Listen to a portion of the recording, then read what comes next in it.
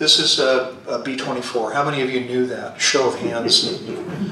Okay, so you've been paying attention.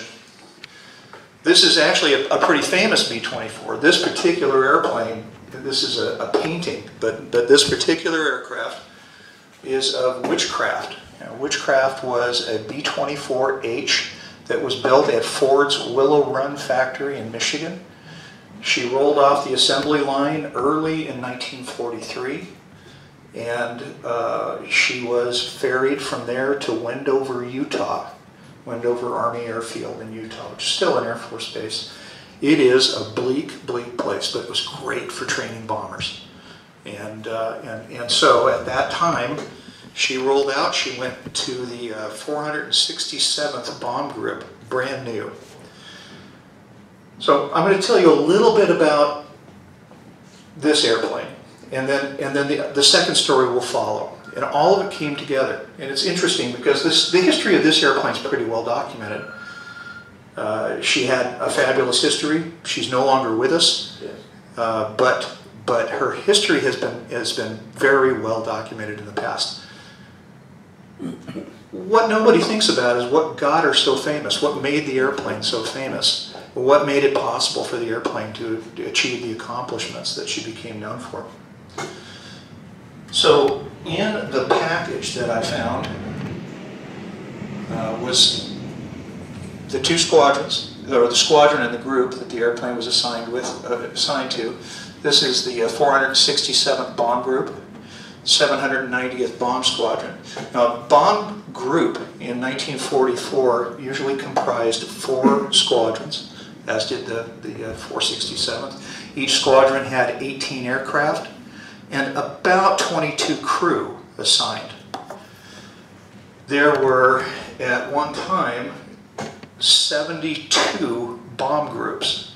That was a lot of airplanes that were in operation.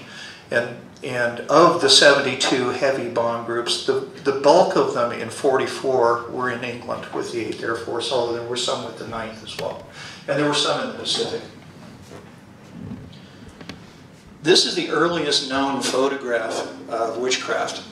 This is right after her delivery to the bomb squadron at Wendover, when she was delivered to the 790th. No nose art on the airplane. The paint's fairly fresh. This is just a lot code number. It's nothing personal yet. This fellow right here is George Reed.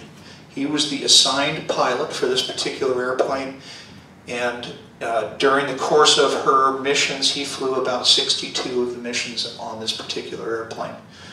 Survived the war and was a regular attendee with many of the conventions post-war.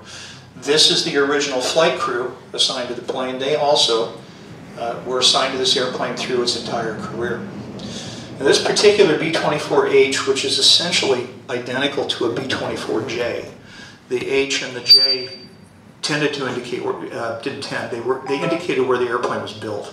In this particular case, it's a Ford-built H. If it had been built in San Diego, it would have been a J. It gets confusing, the nomenclature on B-24s, because they were also built by Douglas, and it's a real puzzle trying to figure them out if you can't see the serial number on an airplane. Fortunately, this one's pretty well identified. Arrived at Wendover in the spring. It went through intensive training with the group. They had one of the most rigid COs in this group. His name was Showers, Colonel Showers. Showers was notorious in the Air Force for his ramrod straight, absolute devotion to duty and to military decorum, which was sort of unusual amongst bomb groups who had a tendency to be a little more casual than that. And he actually had quite an interesting record. Showers was one of very few COs for a bomb group who was with it from its inception till its disestablishment. And that's fairly unusual. Most of them would serve for a period of time and then be relieved. Showers saw them through. He also attended a lot of the conventions post-war, and he was not a popular guy during training, partly because of his absolute demand for insistence on regulations, and he pushed them very hard when it came to training. But post-war, he was quoted as having said that if he got one more guy back alive at the end of the war, then all of that had been worthwhile. And interestingly, someplace during the war, he went from being incredibly unpopular to being actually everybody's favorite CO. So he had an interesting legacy, and quite a fellow. After training, the airplane left the United States. It left Wendover in January, flew to Florida, and in February, the group left, 2s, 3s, 4s, and they went by the southern route through Brazil, across through the Azores to North Africa, and thence up to the UK. This airplane arrived at RAF Rackheath, which was going to be its home base in England, in March. Excuse me, in March of '44. So this airplane's history actually starts, its combat history doesn't start until it flies its first mission on the 10th of April, 1944. And bear in mind, the war is going to be ending in May, just a little over a year later. In that year, Witchcraft and her associated crews completed 130 complete missions. No aborts, no technicals that kept her from launching. And in fact, she actually launched 132 times, but 2 of the flights were recalls because of weather over the target. So they got all the way out there and turned around and came back, jettisoned bombs over the North Sea or the English Channel and landed. So she actually flew all of 130 actual deliveries. So 130 missions, that was a record. It was a record for B-24s. That's more missions than any other single B-24 flew, and it was a record for the 8th Air Force. And it all happened in all the way through 1944, which was the highest loss rate period of time for the 8th Air Force during World War II. It's really quite extraordinary. Never hit by flak, never hit by fire from fighters. None of her crew was ever injured or suffered any other casualties. Quite a remarkable record. And these guys flew, as I said, Reed flew 62 of the missions. This was his crew. They were with him on most of those missions. The odds against all of that happening were pretty extraordinary. The United States bombers in Europe suffered 10,000 aircraft losses. Most of those airplanes had 10 people aboard. The Army Air Forces in overall lost 53,007 men to operational losses. That was more than the Navy and the Marine Corps combined during the war. Just staggering numbers of people. Staggering numbers. Some of it's due to poor strategy, but the bulk of it is due to really, really difficult odds, heavily defended targets, carefully defended targets. It was really an amazing number, and you know, you watch a movie like 12 O'Clock High today, and you see Gregory Peck dealing with the losses, and that was real. That's really how it must have been. That must have been very much like it felt. So this is an amazing feat to have accomplished 130 missions. This is the airplane photographed over Holland on her way out on a mission, and that's Witchcraft in a formation on a bombing flight. And this is her on the hard stand. This picture was taken August 8th, so this is about 5 months after she'd arrived at Rackheath. At this point, she's got quite a few mission marks on it, and she's been given the name. I've always thought this 3 was interesting. I don't know exactly why it's there. I don't think that's the number 3 engine. It's either 1 or 4. But it's curious, possibly just a replacement cowling. This picture drove me crazy for a while because this was in the collection that I was dealing with, and I could not for the life of me figure out why these airplanes were set up this way. Why are they not dispersed? Why are they so close together? And then I thought, oh, maybe it's the end of the war and it's time to fly them back to the US. Maybe that's what they were doing. But that wasn't it. It turned out that on magnification, if you look real closely, these are not suitcases piled underneath them. They're jerry cans. Now, the 467th, along with a number of other bomb groups, as the Allied forces started to rampage across France and toward Germany, outstripped the fuel supplies. And a lot of these bomb groups started flying what they called truck missions. Now, they didn't count as combat missions. They didn't, so they, according to my records, this particular airplane flew over 20 of these things, and they're not counted amongst the 130 missions. Those 130 were really true combat missions. These were basically trucking missions where they were carrying equipment, supplies, mostly fuel. And that's why they're parked this way, is so that they could quickly load the truck from the trucks into the aircraft. And this airplane right there, that's Witchcraft parked back there.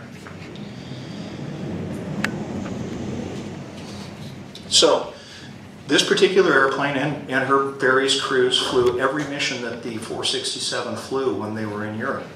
From the very first mission on the 19th, or on the 10th of April in 44, to the very last mission on the 25th of April, 1945. 130 missions in a year. The math is pretty interesting. She flew a lot of missions. A lot of them are clustered up around June, July, the summer of 44. A ton of them are against interdiction targets in and around, first around Cherbourg. This is kind of interesting from a historical standpoint. If you look at her mission log, in late May, she flew a lot of interdiction missions around the Pas de Calais. Quite a few. She flew, and basically against targets like railroad marshalling yards, bridges, those kinds of targets, which is not a casual target for a heavy bomb group. The next month, in June, it's almost twice as many missions, all against the same type of targets, but encircling Normandy. And how it factors into the bigger strategy of the war is really interesting, because in May, Eisenhower was trying to convince the Germans that he was going to invade Pas de Calais. So of course they were flying missions in Pas de Calais to draw German attention to that area. But a month later, after the invasion had taken place, the activity shifted to where the battle was really raging. And she racked up quite a few missions down there in France. But a little later, this would be probably the fall of 1944, pushing in or getting closer to the winter as they were starting to get closer to the Battle of Bulge period. It's interesting because these airplanes were not, some are olive drab, some are natural metal. That's how they were delivered. They weren't stripping the paint as time went by. They just had mixed equipment. Now this is the flight and ground crew of the airplane, and they've all got this was their 120th mission, and each one of these guys, there's 12 guys in the picture, they all have 10 fingers up. 120 missions. Pretty impressive. Question? Yes, sir. What about the 25 mission rule for rotation? That all went away in 42 and 43, or late 42 and into 43. Yeah. Reed, right here, flew the first and the last mission. Now, he never flew 130. I think his total mission count was, I think he flew about 60 missions total. I think, I'd have to do some research to get the actual date that the 25 mission rule went away, but it went away, I think, sometime in 43. That also led to, if you notice the peak caps that the guys are wearing, the sides are down. We used to call that the 50 mission crush because they wear their headsets on their hats. Yeah, this. So, Witchcraft. The war ended in May of 45. Her last mission was the 25th of April. The airplane sat in England for a little while. The crew flew her back to the United States. She landed at Bradley Field, Connecticut. They checked in at the line office as they walked off the ramp, and that was the last time they ever saw the airplane. They had lived in or with that airplane at that point for almost 2 years. The airplane was, it wasn't demilled, but they removed all of the weapons from the aircraft at that time. She was flown to Willow Grove for public display, and it was on display at Willow Grove for a couple of months. And then she was ferried to Walnut Ridge, Arkansas, as were so many other B-24s, and in 1946 she was scrapped. This is a picture of them lined up. You can see there are a few olive drab airplanes sprinkled in amongst the silver. Some of these airplanes were brand new right out of the factory, and many of them, many of them were returning vets. So that's sort of the story of Witchcraft. I didn't know the story. I've practiced mostly naval history, but it was really interesting to read the odds against this airplane achieving what it achieved, and you start to wonder, how is that even possible? The most unlikely person is one of the people responsible. One of the pictures the first picture that popped out to me was this one. This was a formal portrait inside a folder. This man is George E. Dong. Now, I've got to tell you, when I look at crew shots, when I look at maintenance shots, I almost never see ethnic diversity in the picture. This guy stood out. First of all, in the box of goodies, I didn't have a picture of the actual box, but it was a paper bag and a box. And in the box, you open up this box, and it was like a box you'd get a shirt in as a gift, was a belt. This guy's waist must have been about this big. There were patches, there were name tags from various conventions, and then there were some portraits that looked like this, and then there was an album. Now the album is where the gold usually is, but not entirely. A lot of this man's history was in the paperwork.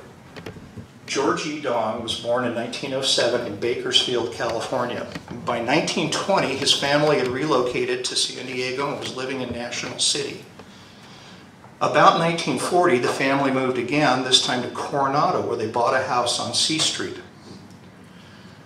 Dong had attended Roosevelt High School, just down the street here, right over by the zoo, and took mainly mechanical engineering classes. When he graduated from high school, he went to work for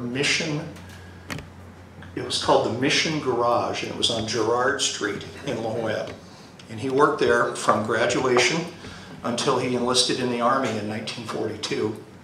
And the Army wisely made him a mechanic. It's so funny because you run into guys who were bakers who end up gunners, and guys who were skeet shooters who end up bakers in the Army. George ended up as a mechanic, as he probably should have been. Now George initially he went through basic training, and then he went to Seymour Johnson Army Air Base and was trained in Army mechanics. He was qualified to be a mechanic on A-20s, BT-13s and 15s, the B-25, initial training on the B-24, also on the AT-6. He was then forwarded to Willow Run, where he received specialized training on the Liberator, the B-24 Liberator, and on completion of that training in the summer of summer of 43, he was transferred to Wendover, Utah, where he met Lieutenant Reed, his new boss, Witchcraft, who didn't have a name yet, and a lifelong friend, this guy right here, whose name was Joe Ramirez. Now, his real name is Jose Ramirez, but Joe Ramirez was the crew chief for this airplane. And Joe was from Los Angeles. Now, I have very little information on Joe, and I really wish I knew more about him, but he was the crew chief on the airplane. This is Dong, George Dong, and Dong was the assistant crew chief. And these guys are all additional mechanics, second, third, and fourth mechanic, or second, third, and fourth mechanic. I think one of them is armorer. But these were all non-flying crew for the aircraft. Didn't mean they didn't fly on the airplane. They flew on the airplane on its way to England. They flew it back to the US at the end of the war. We know that Dong flew on several of the truck missions as well. But these guys were the reason that that airplane was able to have 130 missions without a single abort. I mean, that's just incredible. Because these guys were changing push rods. They would change on average 12 push rods per mission. That's how quickly these airplanes were going through push rods. And interestingly enough, if you look at the Collings Foundation, who maintains a B-24 today, look at their website, they're changing push rods like nobody's business. It's just one of those pieces of the airplane, that the engine, that wears out the most quickly. Joe Ramirez, Dong, I really like this picture because there they are with their charge, and they took a lot of pride in this. They are responsible for this airplane's achievements. And Dong, as I said, he lived here in Coronado. On the completion of the 120th mission, the entire ground staff were given citations, and Dong and the rest of them were taken by train to London. This is General Kepner, who was in charge, who was the CO of the 2nd Air Division. 2nd Air Division controlled this particular group of bombers. And he's giving Dong his citation in this picture. They had a week's leave in London. Based on the pictures that are in the scrapbook, they had a great time. They did not get a lot of leaves like that, I don't think. And it's really pretty neat to see. The other thing that's interesting is how tattered the uniform is. There are great big holes in it. The breeches are, and you know, these guys flew and fought with what they had to a large degree, and supplies weren't always easy or in large availability. Fascinating. Kepner, this was a big media opportunity because 120 missions at the time was kind of a big deal, and the war's doesn't have too much longer to go. Now, when the war ended, as I said, Dong flew back with the airplane to Bradley, Connecticut. He was mustered out, and in August of '45, and he returned to Coronado, where he got a job almost right away at Naval Air Station San Diego, where he worked at the rework facility and specialized in PB-4Y, privateer and liberator reconditioning. And of course, it was an aircraft he was intimately familiar with at this point. He also got to enjoy his favorite passions, which were fishing, and he belonged to a lodge group. And I don't know my cars that well. I don't know what that is. 54 Mercury. Well, there you go. So about 9 years later, he's got himself a pretty nice looking Merc, and a very cool suit. And a great hat. Yeah, great hat. Gotta love the hat. Yes, sir. What was his ethnic background? Chinese. Yeah. Chinese. His father was not born in this country. Oh. 39 pounds, 8 ounces. What about the fish? Yeah, exactly. Yeah. Well, you can see what I meant about the guy's waist. He's not a big guy. Obviously, VFW was very important to him. This is a parade. These buildings are all still there on Orange in Coronado. In '61, he retired from government service. So from '42 to '61, he had been in almost continuous government service. He retired from San Diego. He had been awarded several citations while he had been working there for creativity and for thorough job done. He must have been very popular with the boss. Shorkey appears to be the name of the officer giving him the award. He also stayed very deeply involved with the 467th Bomb Group. Joe Ramirez, change sides here, that's Joe Ramirez, George Dong, And the guy in the middle is George Reed, the pilot of the airplane. And so there are tons of pictures like this in there. A couple of these things. This is on the occasion of George's 90th birthday. This young lady is his niece. This is his brother. This is his niece. And his niece wrote him a letter and a picture drawn in crayon when he was in the UK.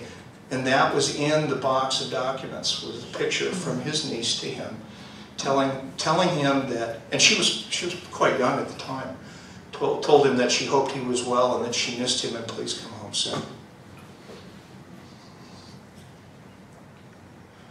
This is the last picture I have of them. It's a great picture. It's I believe it's taken at the Hotel Del. This is one of their conventions. George passed away in 1999, and Joe Ramirez passed away in 2001.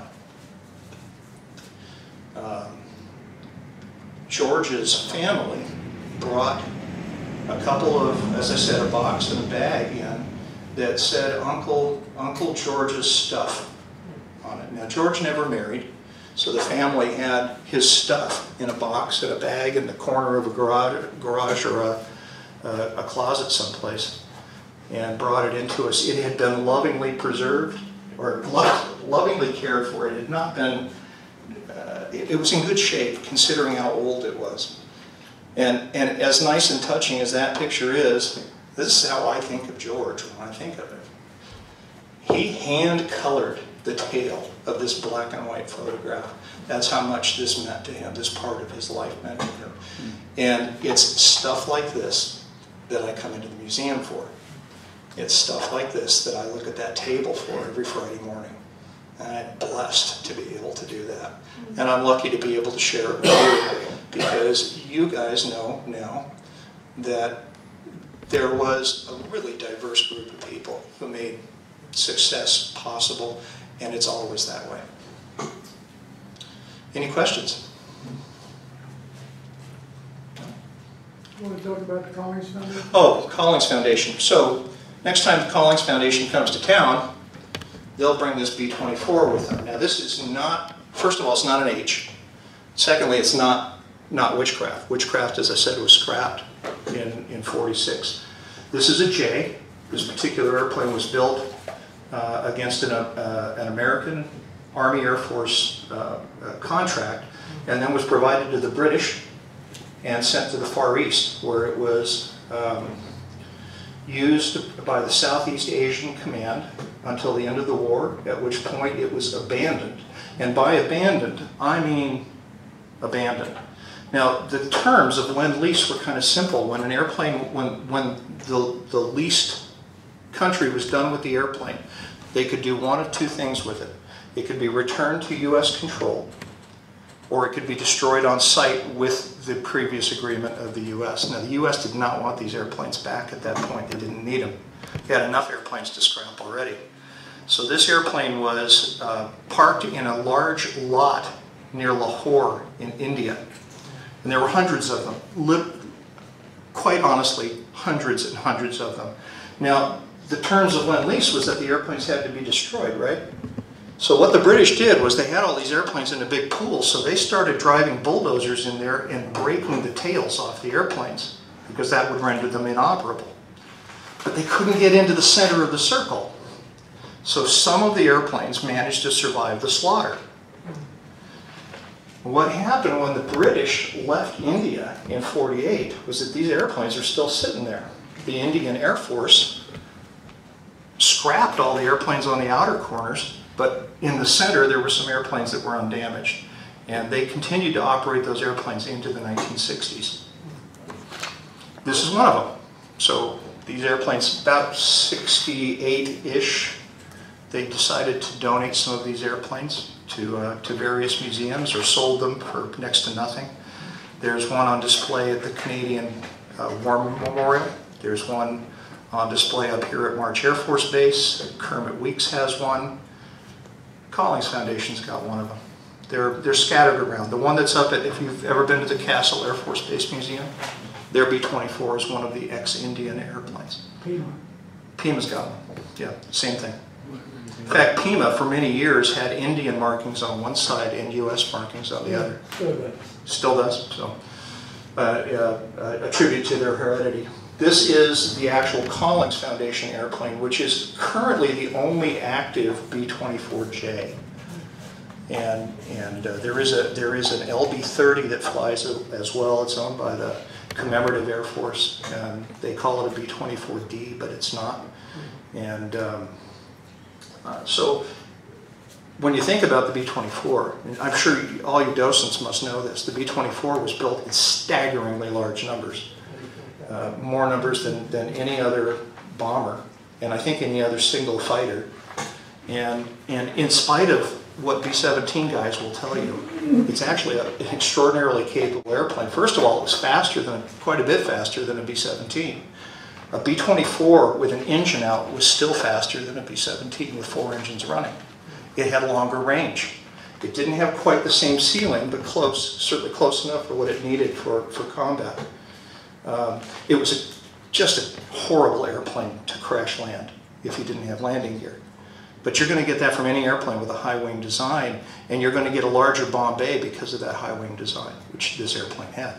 The old joke about living in the boxes the B-17s came from isn't good. It's not right. This is a wonderful airplane, a fabulous airplane. We did a oral history recently that was fascinating. We had a guy who'd flown these things, or engineer on these airplanes in Italy, where the working conditions were just atrocious, especially mud and rain and cold.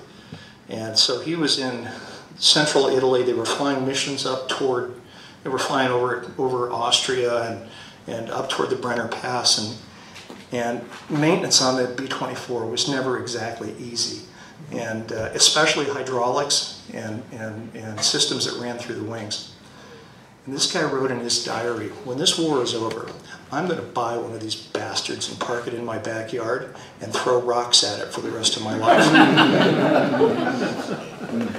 Which I thought was just hilarious. So when he came in to do the oral history, the interviewer asked him if he still felt that way, and he goes, nah, it brought me home. So I think sort of like Colonel Showers, these things had a way of growing on you. That B-24 comes around to San Diego about every April. Yeah, that's part of the usual schedule. It was just here. It was just here. It usually goes up to Carlsbad, and for a few $100 you can go for a ride on it. I use this picture because the other picture has sponsorships written all over the side of it, so you can't really tell what it is. I love this particular photograph. It shows the airplane at its best. Question? Oh, in 1941, they had an assembly line at Convair. I worked on that assembly line. I put instruments in the B-24s. There you go. And the PBYs. And the PBYs. Another one of my favorites. Oh, yes. A question? Sir.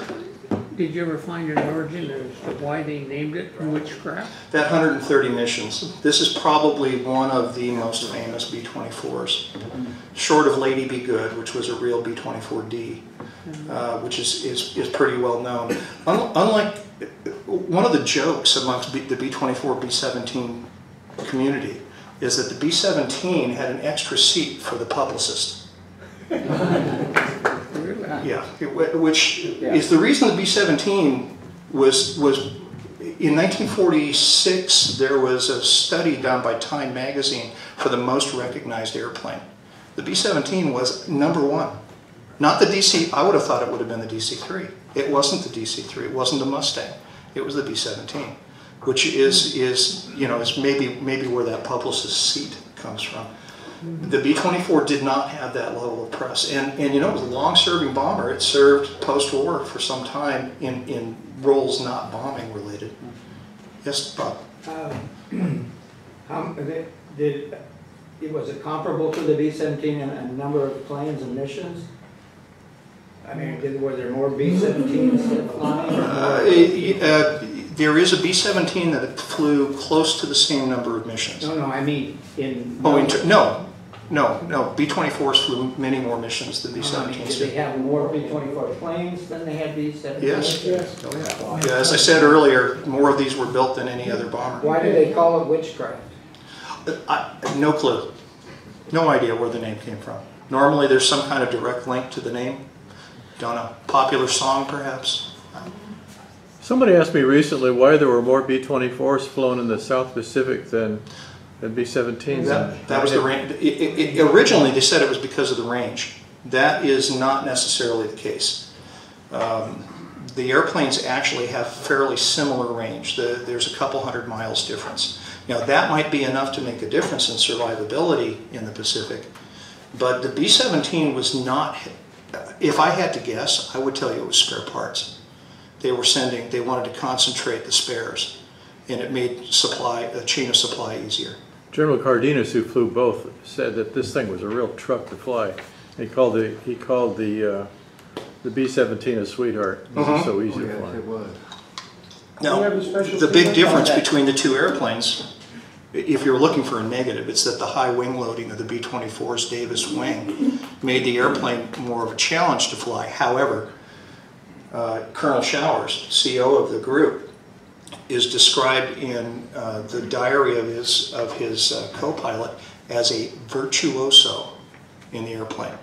That he could make that airplane do anything in flight, and that his routine had been to train his pilots to fly the airplane like a fighter, not like a bomber. And I suspect there may be some truth to that. That may be the case. It had almost twice the wing loading of the B-17. So that Davis wing gave you a lot of speed, less drag, more range, but it came at a cost of flyability. They said the B-17 was easier to fly in formation, which made it a favorite in 8th Air Force because those were formation missions. That could be another reason. Yes, sir? I was thinking they were pressurized, were they? No, No. no. Were they 2,800 engines on there? R-20? 1830. 1830s. Yeah, 1830s. Same as the You didn't see the R-28s until the B-29. The Navy version had the single tail instead of... Well, yes and no. The Navy bought both. The first Navy of the type were actually not called privateers and had double tails, just like this airplane. In fact, this is how much they were like this airplane. They were essentially this airplane. What happened was the Army was starting to find themselves stretched for pilots. So if you're interested in all that history between the wars, the Army claimed jurisdiction over all activity around our coasts, up to and including anti-submarine patrols, which meant that the Navy was basically an over-the-horizon force, right? When the war started, the Army was strapped for pilots. I mean, they were seriously strapped for pilots. So they gladly surrendered the ASW role to the Navy, and if the Navy would take it, the Army would give them some B-24s, which they took right off the production line. Here in San Diego, the first came right off San Diego's production line. There were B-24Ds. And the Navy never called that version of the airplane the privateer. The privateer moniker belongs exclusively to the airplane with a single tail. Britain loved those as anti-submarine patrols too. Sorry? Britain used a lot of Yes, those. yes. These airplanes, because of their extensive range and bomb load, and I think to a great degree their carrying abilities, they were popular in closing that anti-U-boat gap in the Atlantic. Sir. It's a story told by Charles Lindbergh that he was invited as a consultant by Consolidated Bell-T to visit the B-24 factory and give recommendations. And he made some 24 or 30 recommendations for safety and flying ability. And his story is not one of those recommendations was put into action because they didn't want to stop the production line. This comes up a lot when you talk about World War II production lines. It happens over and over and over again, and on some very popular types. Now, that doesn't mean that they didn't necessarily use that idea, but it didn't happen on the production line. San Diego, most of the B-24s made in San Diego actually went through 2 production lines. I don't think most people understand that, but you didn't want to do, if you're turning out 4 bombers a day, or 12, they got up to, at one point they were doing 12 a day. That's 1 an hour was, during the day shift, was rolling off the line.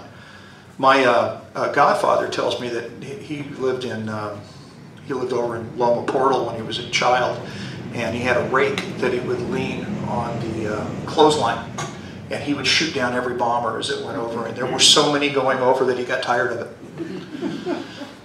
They were really producing a lot of these airplanes. Now, to institute a change that required some kind of structural, is not good to the war effort. So what they did was they rolled these things out, and then they flew them to Litchfield Park in Arizona, where a second production line was done just for what they called operational modifications. And those airplanes would go in to the one end of that facility and come out the other, ready to be issued. Now, the Ford airplanes didn't do that. They actually went straight from the factory to the units. But this was a common practice. PB-4Ys, we were talking about the single-tail privateer. Airco, who made the turrets that went on the PB-4Ys, was really slow in producing the turrets, and they were having problems.